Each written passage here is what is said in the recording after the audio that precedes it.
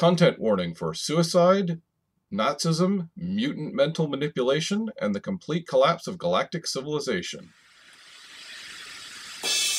Action, excitement, horror, romance, thrills and chills, swords and sorcery, rockets and ray guns, a dizzying panoply of the strange and impossible from the darkest depths of the human imagination.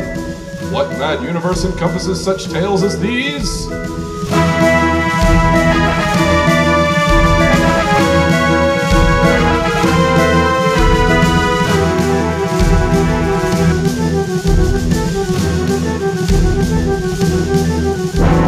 Join us as we bear witness to the sweeping sprawl of all the history that never was and all the futures that could yet be.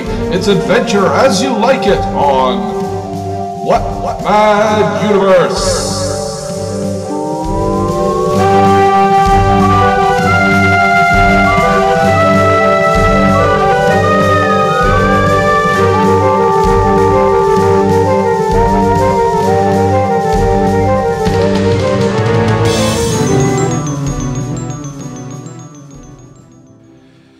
The coming destruction of Trantor is not an event in itself, isolated in the scheme of human development. It will be the climax to an intricate drama which was begun centuries ago, and which is accelerating in pace continuously.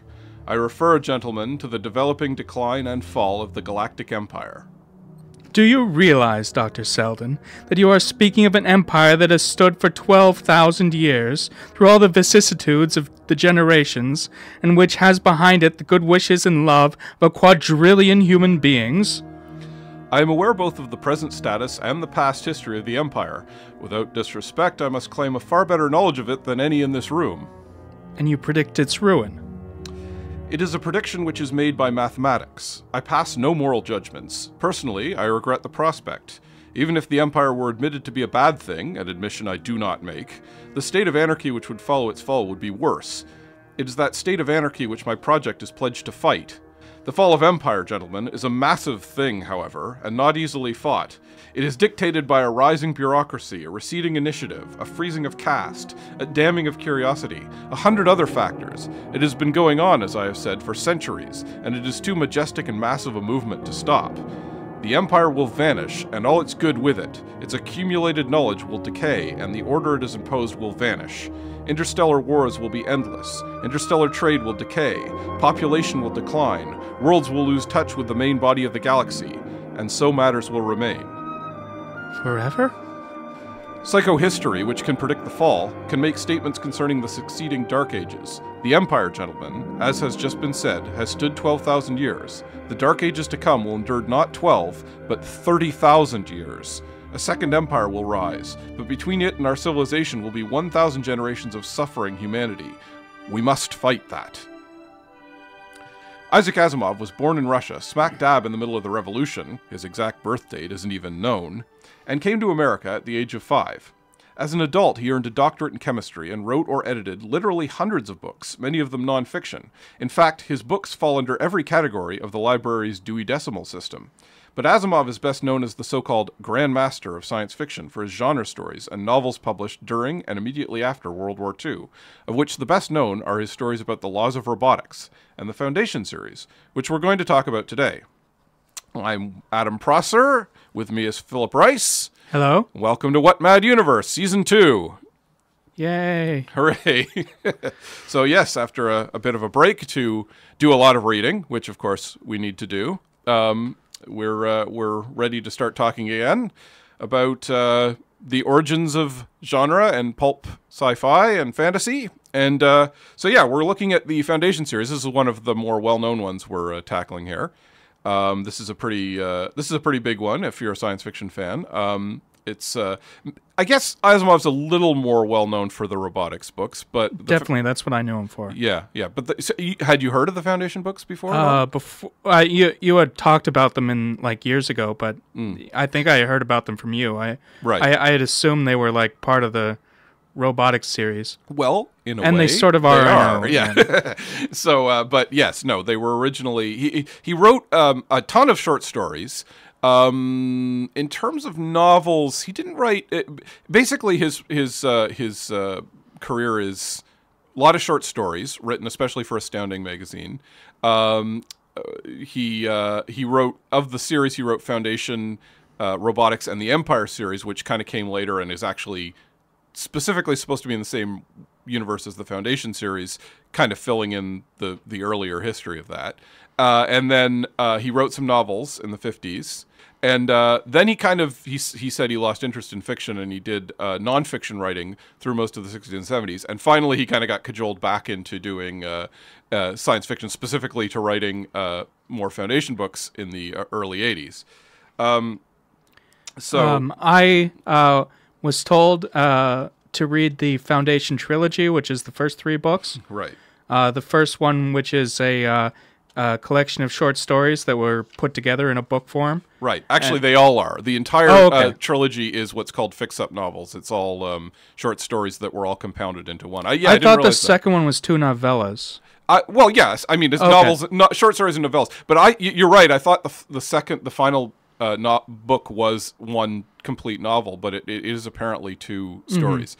And it's funny because you've probably now read them more recently than I have.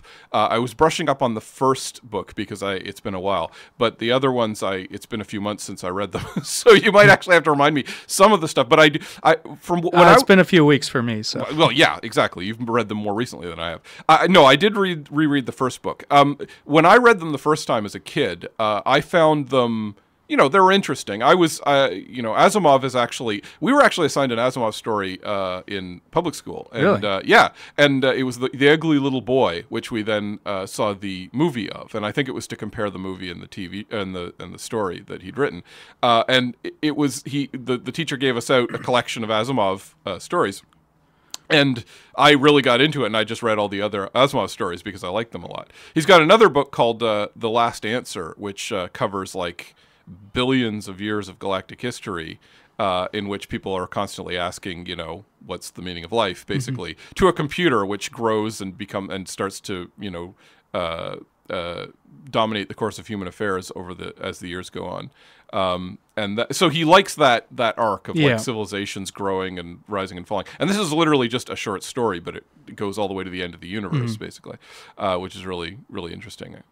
Anyway, but yeah, so I was into Asimov, so I tracked down the Foundation, although I haven't read all the robots stories, actually, but I read the Foundation series, and I found them, interesting idea-wise, but I was finding the stories a bit slow-going for the specific reason that it's literally about someone who's worked out everything in advance and set people going on it. But then it kicks in halfway through the second book because he introduces a new sort of crazy wrinkle to it, right? Let's just explain. Actually, Phil, you want to summarize the story that we've got here? Oh, putting me on the spot here. Yeah, okay. Harry Seldon is a psychohistorian and a mathematician. Psychohistory it's called that branch of mathematics which deals with the reactions of human conglomerates to a fixed social and economic stimuli. Makes sense. Right. It is basically the study of humanity as a mass, as opposed. It can't predict individual actions, but it can predict what will happen over centuries. Right. Yeah, it's saying, we can predict that, as we said in the intro there, you can predict, the empire it starts out with a giant galactic empire and says, look, this is going to fall, and then there's going to be barbarism, and we need to redirect it in such a way that it will form it'll come back together as a better society, essentially. And yeah, it is also, and he specifically Asimov based it on the Decline and Fall of the Roman Empire, the Edward Gibbon's series of nonfiction books, which are you familiar with those at all? I've heard of them. Yeah, that was for a long time, that was the definitive series on the history of the Roman Empire. Although, of course, people challenged it endlessly, but it's the kind of thing of, but you start from challenging it, right? Yeah. Like, you agree with it or you don't agree with it, but it's there. You can't avoid it, right? And Asimov said he'd read that twice. He actually said the idea for this came from, he had a meeting with W. John Campbell, who, as we've discussed before, is the editor of Astounding, and he had to pitch an idea. He didn't know what he was going to pitch. It's in the middle of World War II, actually. Or just before World War II, actually, for America. And he went into, he had to go in and pitch it, and he basically literally just grabbed a book off the shelf, and it was something else. I think it was Gilbert and Sullivan, and he Okay. said Iolanthe, which was apparently has some reference to like the Roman Empire or something. It's about fairies, but Yeah. okay, probably. Somehow he sort of followed a train to the idea of rises and fall of the Roman Empire, and he said, well, wait a minute, what if it was about that essentially? So he sort of said, what if I did a sci-fi version of the decline and fall of the Roman Empire? And he came up with the whole psychohistory. So apparently he just came up with this, right before the meeting and pitched it. And he said literally, because it's got a bit of a serialization to it, somewhat. And he said like he ended the first book, the first story with a cliffhanger because he wanted to make sure Campbell would buy the next story.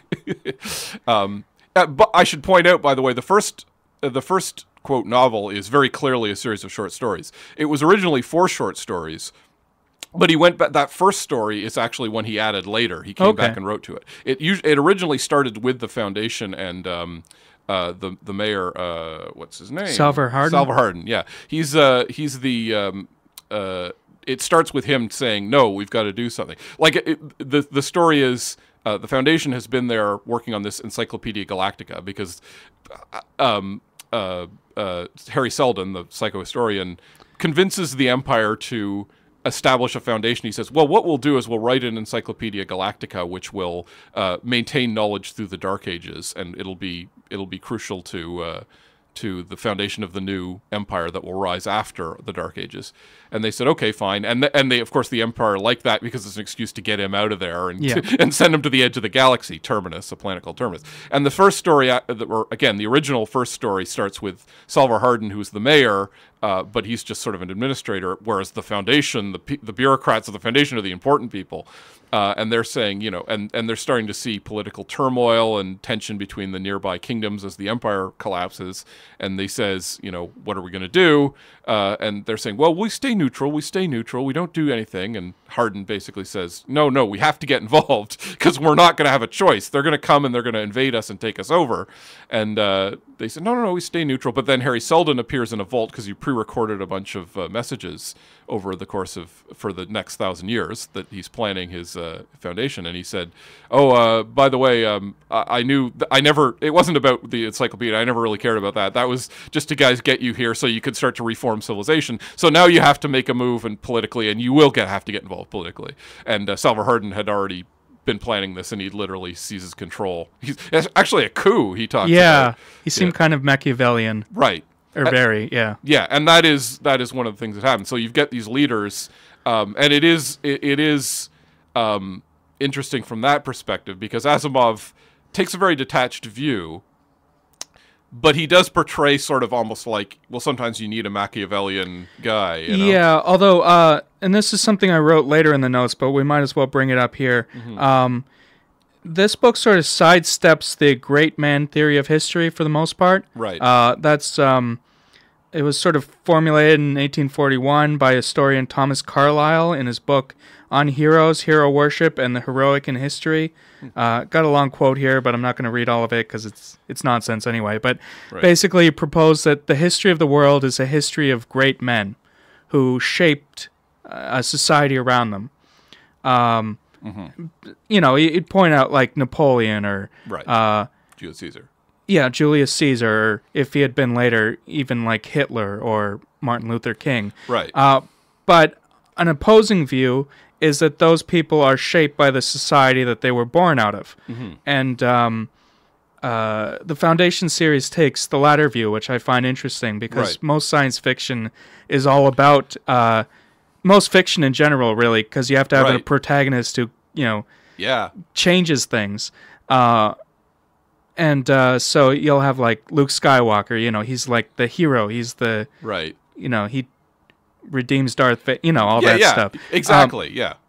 And this finds a way to sort of sidestep that. It's got a little bit of great man with Harry Seldon himself, but you could argue that he was also born out of the conditions. That, right. And the mule is an exception but that's a genetic anomaly. Right. And we'll get into that, but yeah. Yeah, no, he does have very clear protagonists and even, quote, great men. Salvor Hardin, Hober Mallow, who comes later, he becomes the merchant prince of the Foundation. Yeah, but it makes clear that these would have happened whether those people were born or not. Exactly. These events would have happened. Right. And Yeah, I mean...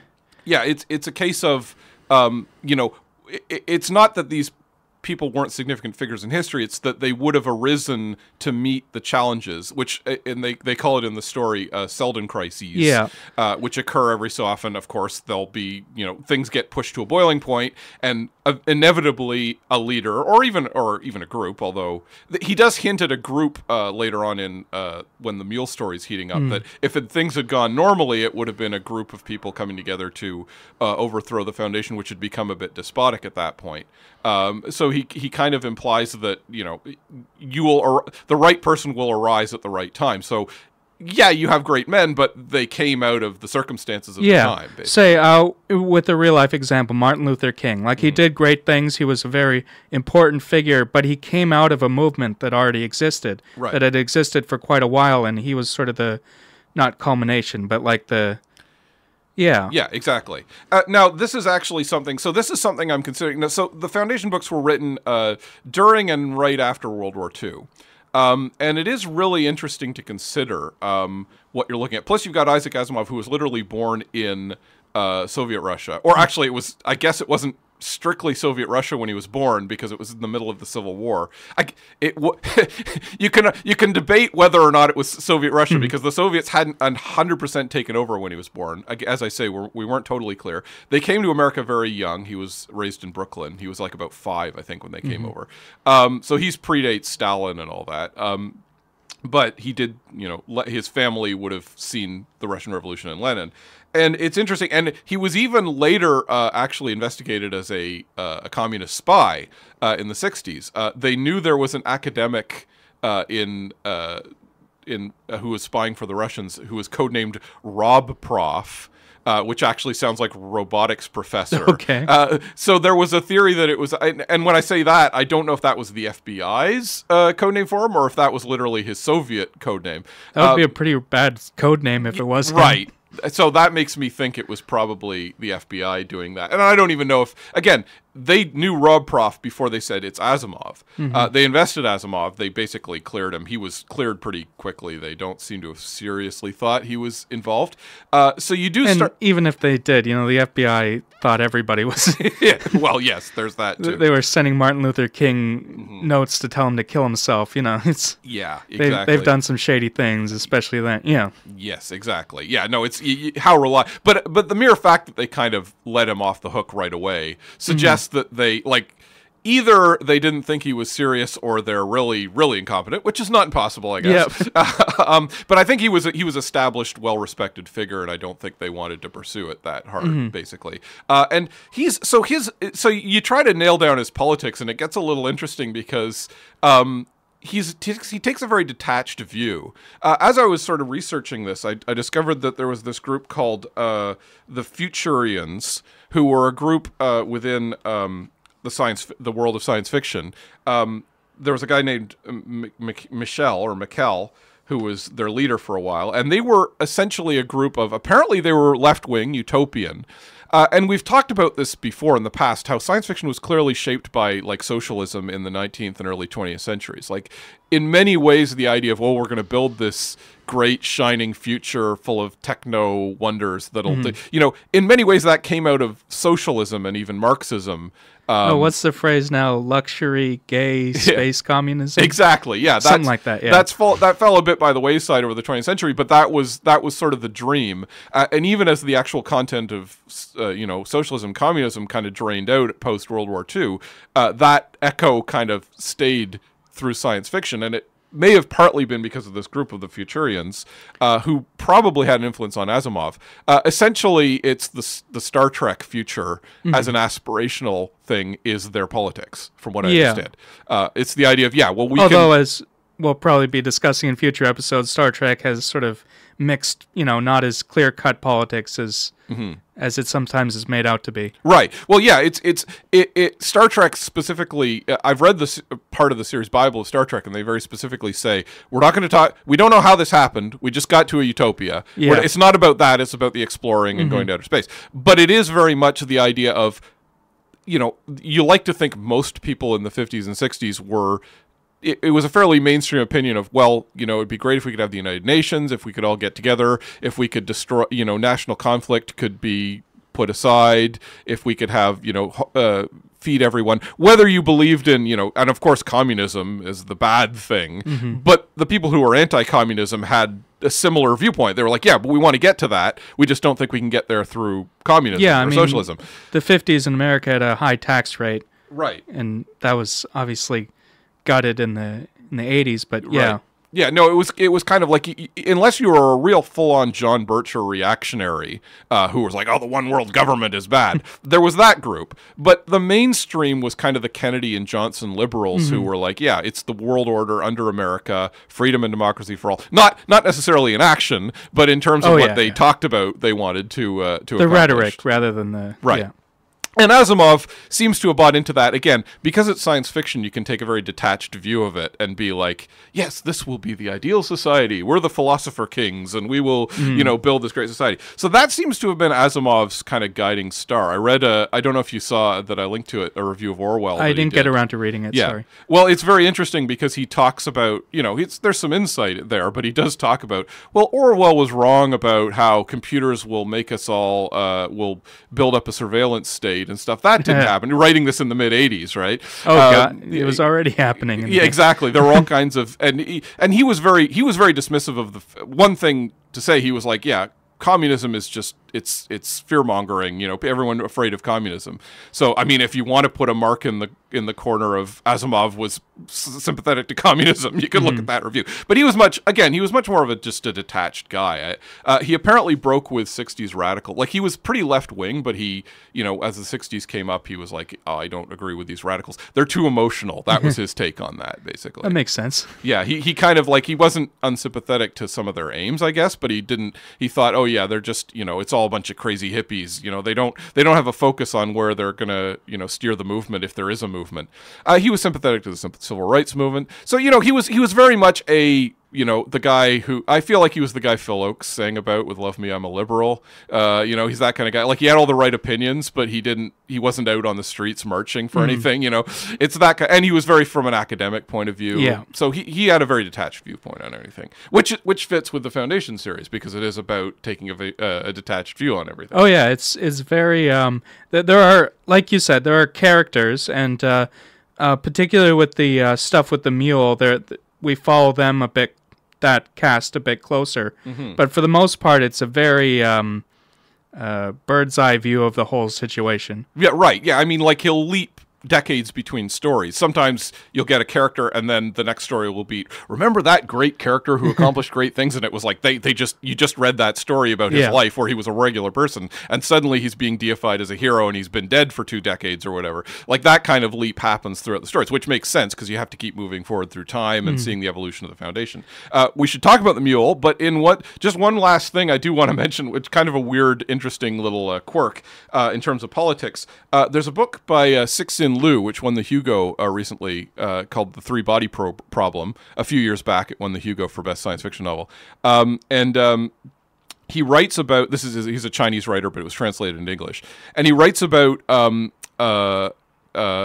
them meeting a terrorist leader who's I don't think they actually say it's Osama bin Laden, but they strongly imply it's Osama bin Laden, and that he was probably, that his terrorist organization is called the Foundation. Now, that's a potential translation of Al-Qaeda as the Foundation. It's usually translated as the base, but it could also be translated as the Foundation, as in and that's the pun that Asimov does, which is literally like, it literally starts as like an academic foundation, but then it becomes the foundation of a new society. That's the pun of the title, right? And so Cixin Liu literally goes on to suggest that Osama bin Laden read the Foundation books, and that was part of the inspiration for what he was doing, which is, I think he was joking, but that's pretty wild, like, that he put that in the book. But it's the same idea of, I'm a great philosopher and I'm going to build a new society. This is kind of the ground zero of that in some ways.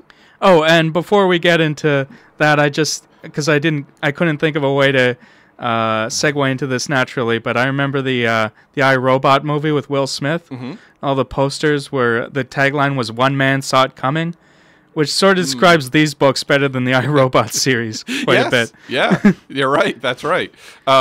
and again, the two do join up. We'll talk about that in a minute. Anyway, but just to discuss the mule. So, yeah, you were. Yeah, he's a mutant, born of a genetic anomaly, and he has the power to shape people's emotions, and he can permanently rewrite somebody's sort of emotional response so they become very loyal to him. Right. Yeah. He's. Yeah, so he's something that couldn't be predicted by Selden's plan because he's just a quirk of genetics rather than a societal movement. So he disrupts everything. Yeah, and that kind of points to why.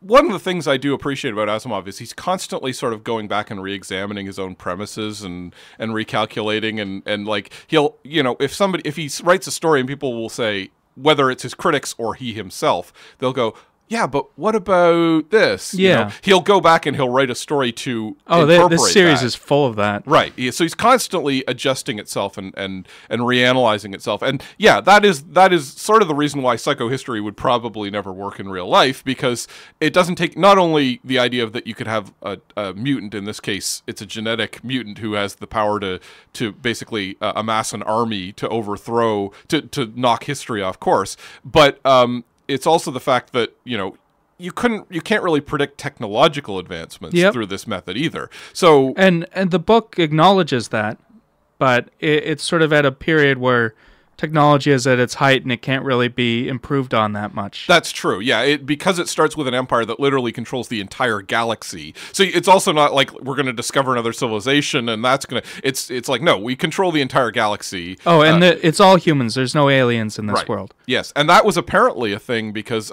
we've discussed John W. Campbell before. If you remember, did we talk about it in one of the other shows with Campbell? He didn't like aliens, or rather, he didn't believe that aliens could ever be superior to humans, which was probably a very thinly veiled displacement of his racism. Yeah, we talked about him in the Nova episode. Right. Yeah, and Campbell did employ Samuel R. Delaney, but he said apparently he would get angry at his and he'd let them sometimes do what they wanted to do, even if he disagreed with them. But Asimov basically thought, you know what, I don't want to fight with Campbell. He's generally my friend. He had very good things to say about Campbell, who gave him his shot, and really built up his career. And he was like, I don't want to fight with this guy by writing stories in which aliens are superior to humans, even though I think it's ridiculous that you can't write a story where aliens are superior to humans. But I don't want to jeopardize my career in the early going, and then later it was just I don't want to jeopardize my friendship with Campbell, so I just will not write stories with aliens. And so it wasn't until much later that he started writing novels with aliens in them for that exact reason, basically. But yeah, so you couldn't have you need to start with the Empire because you can't have these external factors, and then even then you get the mule, and that knocks everything off course. It starts to get very gripping once the mule comes into factor, because and I actually didn't quite see the twist coming. I predicted some aspects of it. Basically, this section is about two people on their honeymoon, but they travel and to uncover. They get involved in a very pulpy adventure. Yeah. Which is sort of explained later. Right. Basically, they're trying to overthrow the Foundation, which has become corrupt at that point and despotic. Mm-hmm. And so they travel to what was the planet the mules? Calgan. Calgan, yes. Yeah, sorry. I remember. Calgan, take me away. Yeah, so they travel to Calgan, and because there's a warlord that's taken over there called the Mule, and nobody knows anything about him because he doesn't show himself in public and so forth. And they come across a clown, a jester, who used to work for the Mule, and then they go off on an adventure. They rescue him. Yeah, they rescue him. He's like, help me. So they spring to his defense, and that gets them wrapped up in this adventure. And then one of the other people, because like I say, they're sort of building a revolution, like a quiet rebellion against the Foundation, and they meet with one of the leaders, and he's like, this guy, this jester, he could help us because he's seen the Mule. Most people have never even seen the Mule. They don't know anything about him, right? And the Mule's described as being exceptionally strong, and that's why he's called the Mule. Mm-hmm. Anyway, it turns out that the jester is the Mule. Right. And that he's been subtly manipulating things. Right. That's why they leapt to his defense, because he basically emotionally prodded them to save him. And exactly, and that's why they've been on this weird pulpy adventure, because, as they say, this sort of thing doesn't happen to people in real life. Yeah. And it's all been sort of orchestrated. But he's actually in love with the woman, with the female character, Beta.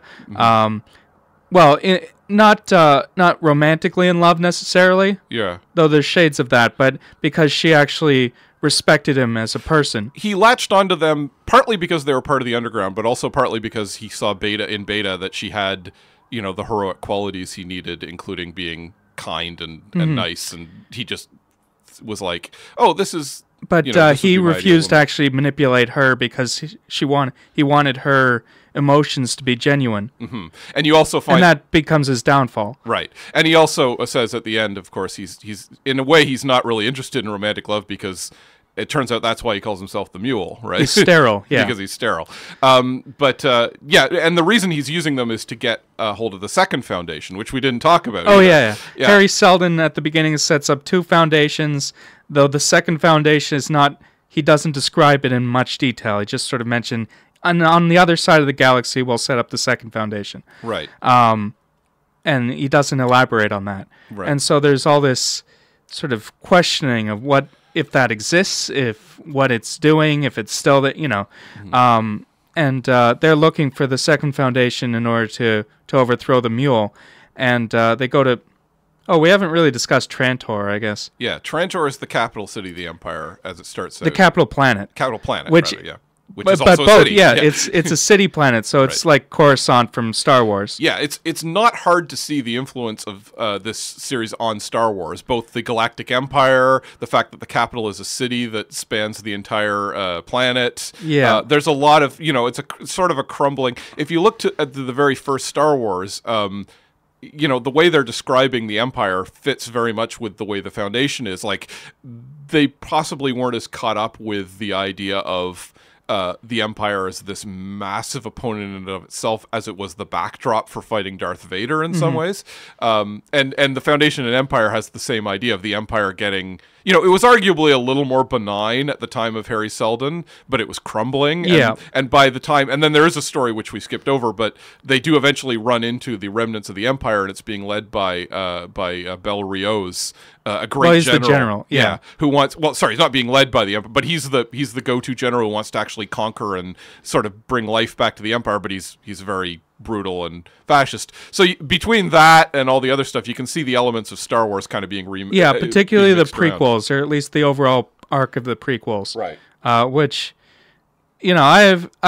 there's been some critical re-examination of the prequels. I still don't really like them. Oh, yeah. But there's a good idea there. There's definitely a lot of good ideas there. Well, in many ways, I think the prequels are just what Lucas had in mind as the backdrop of Star Wars. Yeah. And when it was time to do them, he just kind of went back to that, I think. So even with the very first Star Wars, I think that was always... There's mention of that they've just disillusioned, or what's the word I'm looking for?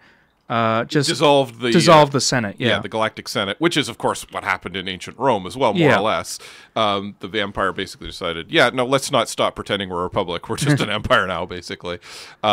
It's true. The Empire, like I've read the Star Wars novelization of the first book, and the Emperor is literally described as not like just nobody, like not that important. It's the bureaucrats who run the Empire, and people like Moff Tarkin, and Vader even sort of just contemptuously talks about it. He's described as talking about the Emperor just contemptuously in a scene that was cut. So that was just sort of the backdrop, and the Empire was... But no, it was all planned out from the start.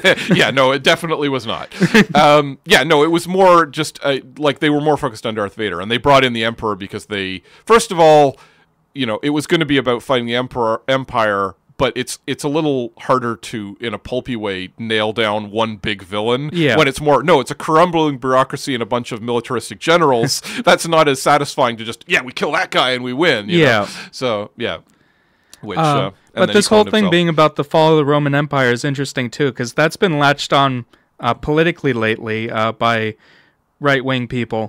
That the fall of the Roman Empire was, they allowed too much immigration or taxes or whatnot. Right, And it's all nonsense because it fell over the course of hundreds of years. Right. It didn't collapse in, in a decade. I mean, even Gibbons, who we talked about when he talked about the decline, his big series is like the decline is when it became an empire in some ways. I mean, he sort of says, well, it reached a point of glory under Julius and Augustus to a degree, or under Augustus, who was following on what Julius Caesar wanted. But I mean, that was also sowing the seeds of its own defeat because it stopped being a republic, it stopped being an open, and then suddenly you've got this this chain of deteriorating people, some of whom were literally insane. Yeah. And it split off into two different parts, one of which lasted longer than the other. Right. Yeah. Well, that was hundreds of years later. But yeah, I know, but you can't pin down one, because if you say, this is what led to the fall of the Roman Empire, and it's something that happened early on in the fall, there were still hundreds of years of the Roman Empire being around. This is the thing, though. I mean, you can argue that by becoming this militaristic expansionist empire, where the emperor was this decaying husk, and meanwhile we had to keep going outside and conquering nations and having brutal gladiatorial fights to keep bread and circuses to keep the populace in control. Like, even when it was strong under that mentality, you had like Caligula and Nero running it, and it was not in good shape,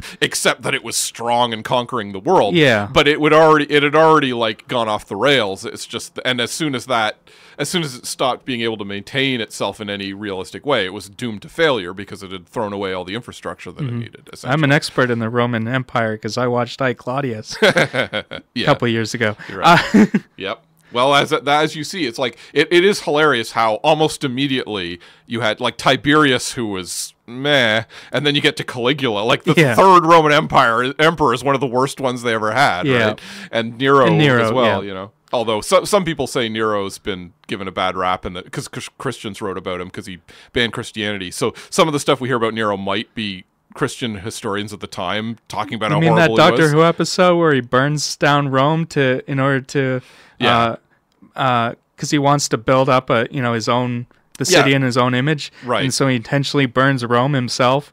That didn't happen.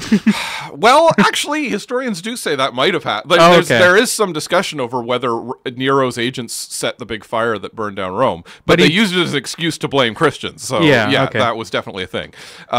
It is debate. It's just when you talk about how horrible Nero was, you have to remember he's mostly being written about in the immediate aftermath by his enemies, right? Yeah. So, you can maybe be a bit skeptical of some of the stuff. But at the same time, he's the head of he's a despotic leader of an empire, like who is persecuting religions. Yeah, exactly. That's a bad thing in and of itself. Right. Anyway, but the second foundation we were talking about. Yeah. How do you want to go about... Well, just as it turns out, the second foundation was made up of psychohistorians. Yeah. And there were no psychohistorians in the foundation, the original foundation. Yeah.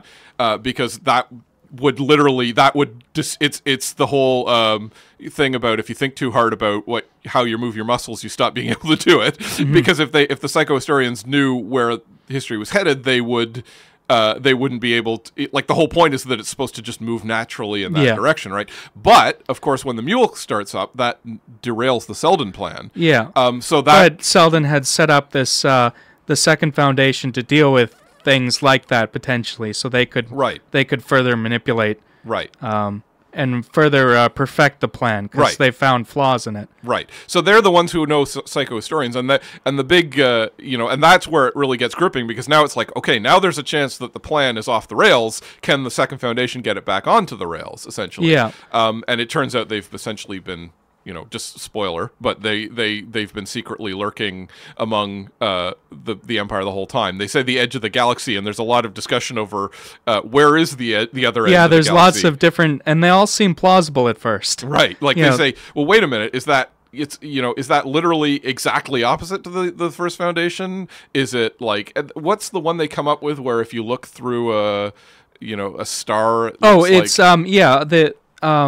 The other side of the galaxy, because the galaxy is a flat spiral, so you go to the other side and you wind up where you are. So they say it's actually they're operating on terminus on this planet Right. in secret. Right. It turns out that it was on Trantor, Right. which by this point had become just a farming planet. Right. Like a agricultural-based planet. Right. But all through the galaxy, like to work, they had to have agents all through the galaxy as well. But their main headquarters is on Trantor, Right. which is at the center of the galaxy. So the spiral. Yeah. But it's not necessarily meant literally the other end of the galaxy, because Selden was a psychologist rather than a physical scientist. Right. So the other end of the galaxy is the other end politically. So Right. Trantor at the time was the largest, city-sized or a planet-sized city. Right. It was, and the other end would just be some backwater out of nowhere. Right. So yeah, exactly. You've got, but yeah, so they've been sort of secretly working among us the whole time to maintain And they've it. developed psychic powers. Right. Yeah. Essentially, it's basically when you're good enough at psychology, you become essentially psychic, so they can combat the Yeah, mule.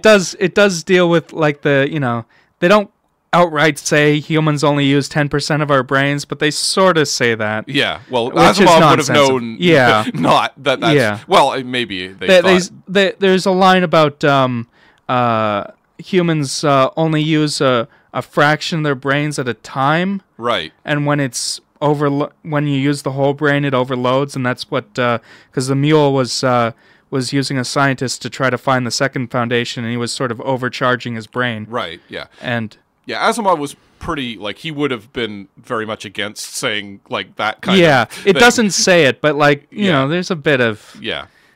But, it's well, pulp. he basically, he gives them telepathy, but he sort of rationalizes it as, well, it's because they're so good at psychology, they can communicate with each other, and they can understand people, and they can manipulate people so well by hardly doing anything. That's how good they are, basically. I think there is some lines about its, hidden potential of humans being able to... Right. But and of course, the mule is straight up psychic. So. Right, the mule is telepathic, so yeah, you could link to that, and he needs it for the story. Now, it's really interesting. So when I said this to Phil, I said read the first 3 books. Asimov did come back much later and write 4 more books at his publisher's behest and the fans' behest. Foundation's Edge, Foundation and Earth, Prelude to Foundation, and For the Foundation. Those last 2 are prequels. About Selden as a young man on Trantor having adventures, and it's actually he said he did that because, and he said, like, you can never get to the end and see the new future that they're going to build like that. You, by definition, you have to leave it open, basically. So that was the thing he said, and he also said, I just have no idea where to take the story at that point. But one thing that is significant in those final stories is that he does have the climax of Foundation's Edge is. Them meeting up with a third party who I'll talk about in a minute, but who basically says, okay, the 2 foundations, the first foundation discovers, or at least people within the first foundation discover the existence of the second foundation. They start basically competing with each other for 2 different visions of the future, and you see that is inherent in what he's done. The first foundation is like, yeah, we want to rebuild the empire, but it was an empire. Is an empire really a good thing? Like and plus it collapsed and, all the other problems with it. The second foundation is like, yeah, no, we want to build a new and better world that will be more humane and so.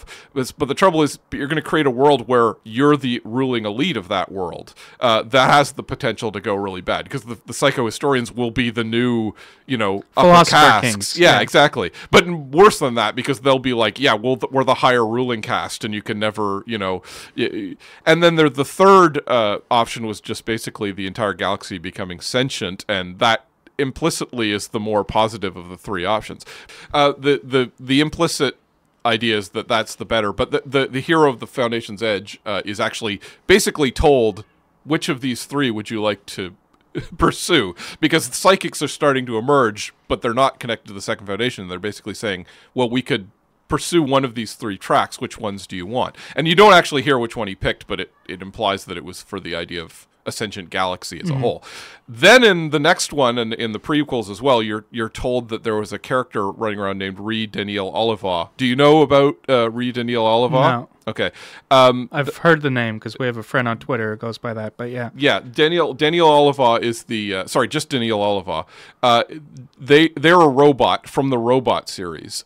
They show up later in the iRobot series. Okay. As the first humanoid robot.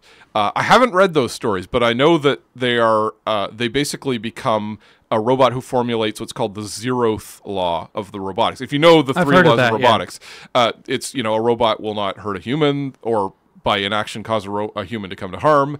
A robot will obey a human. Second is obey a human unless that conflicts with the first law. And the third one was they'll protect themselves unless that conflicts with the first two laws. And other robots as well. Unless it conflicts with the first two. Right. And the zeroth is I believe the idea that they... sorry, you probably know this better. Well, go ahead. No, from my understanding, it's the idea that humans don't know what's best for themselves. So in order to preserve the other three laws, we have to take over human society. It's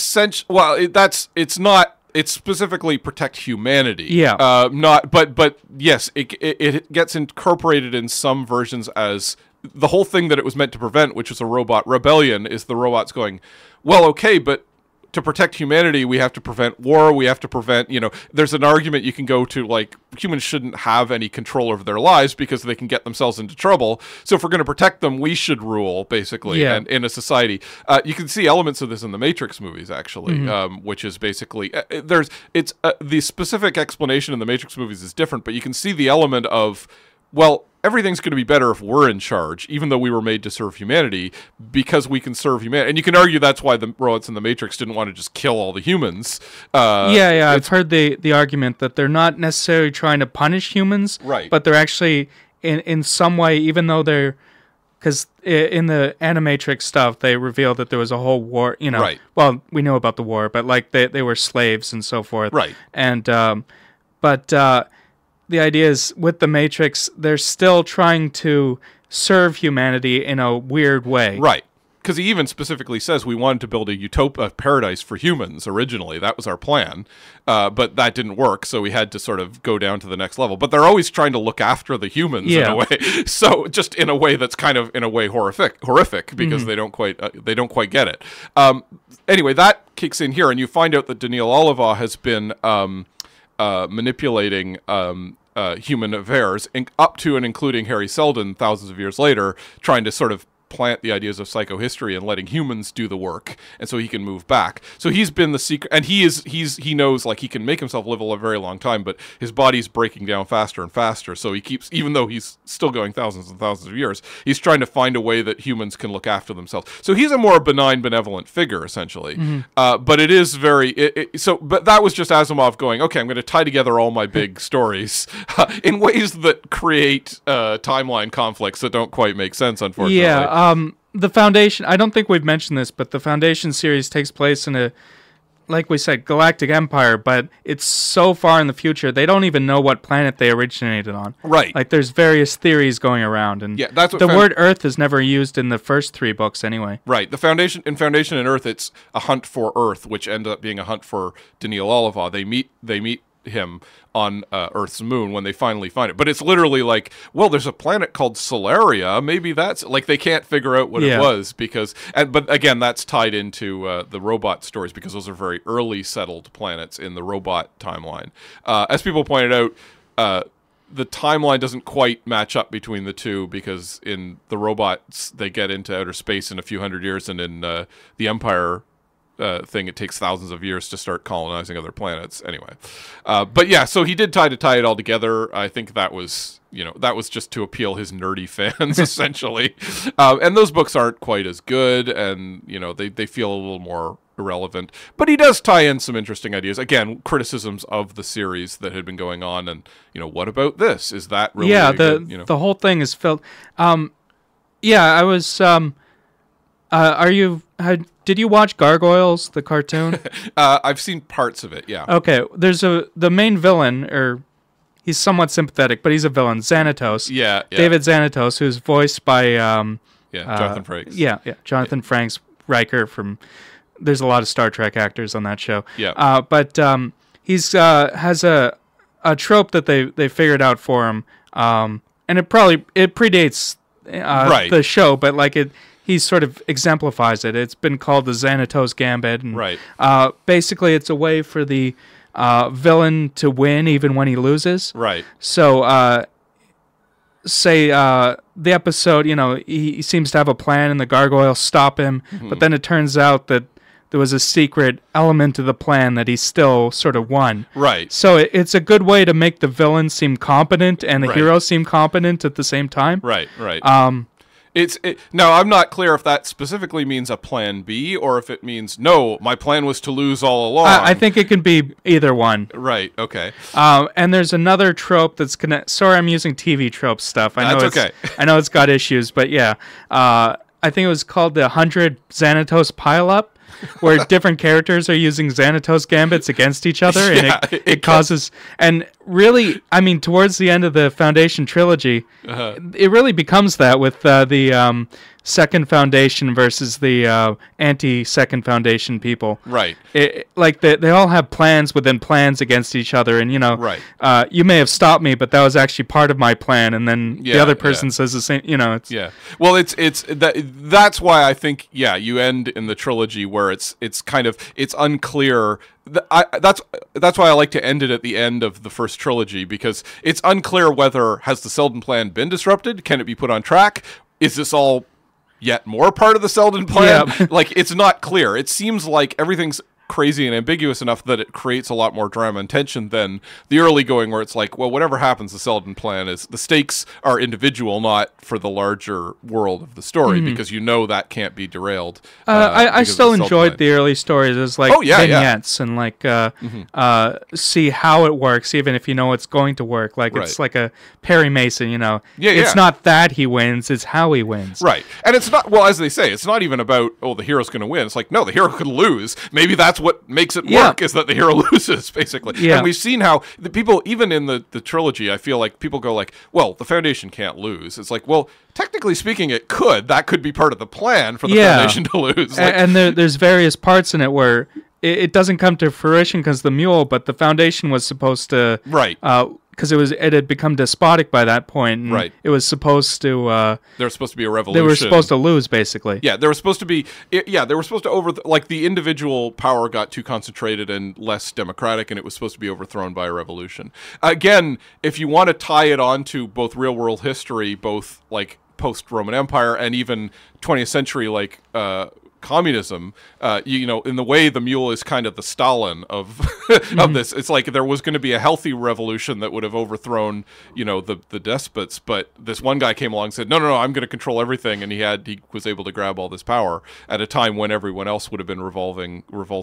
Or later. Maybe a Hitler sort of, right? Because it's debatable. I personally don't think all that stuff would have happened without Hitler specifically as a person. Right. And usually I'm against the great man theory, but I think in this case the whole situation was so unusual that... well, that's a long discussion. Yeah, I know. I do feel like in those cases it was... combination of things. Like, I think I've always said, like, don't forget, people always forget that Mussolini predated Hitler. Yeah. And even Stalin, Hitler was probably looking at those guys and going, oh, I want what those guys are having, basically. And he used what was existing. Even Mussolini was inspired by, what's-his-face, Gabriele D'Annunzio. Well, according to our calculations, that's it for this episode. We've been Psychohistorian Extraordinaire Adam Prosser and Galactic Emperor Philip Rice. Our producer and engineer is Grand High Science Priest Alex Ross, and the theme song was by the Mutant Historical Aberration Jack Feerick. I just want to remind everyone that we both have Patreons, and subscribers can listen to the show a week early. Just look under Philip Rice or Adam Prosser at patreon.com, or go to Never Sleeps Network /series/what-mad-universe for the links. If you sign up, you also get comics, illustrations, and other stuff, and you'll help us afford the hosting and recording costs. You can also get into the podcast via iTunes, Spotify, Stitcher, or your podcast broadcaster of choice. And if you enjoy it, please leave a review. It would also help us if you'd spread the word about What Mad Universe, tell your friends, or link to us on social media. We appreciate all our adventure-loving listeners, and we hope Season 2 will be even better. So let's go forth into the future and build a better galaxy.